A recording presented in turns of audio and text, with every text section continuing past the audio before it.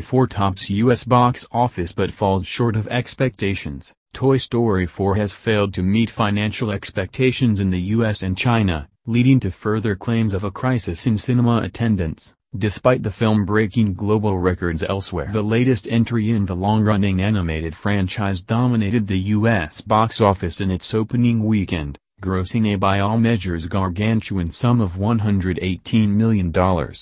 But it fell far short of the figures that industry experts and the film's backers at Disney had predicted, with early reports indicating that it could gross somewhere between $140 million to $150 million in its opening weekend. The gross pales in comparison to last year's Disney, Pixar effort Incredibles 2, which grossed $182 million in its opening weekend, while 2010's Toy Story 3 grossed $110 million in its opening, or $129 million when adjusted for inflation.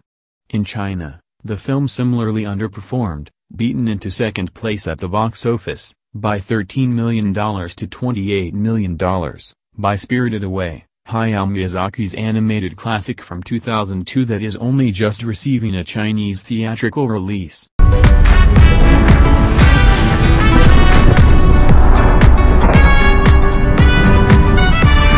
Thank you for watching. Don't forget to subscribe.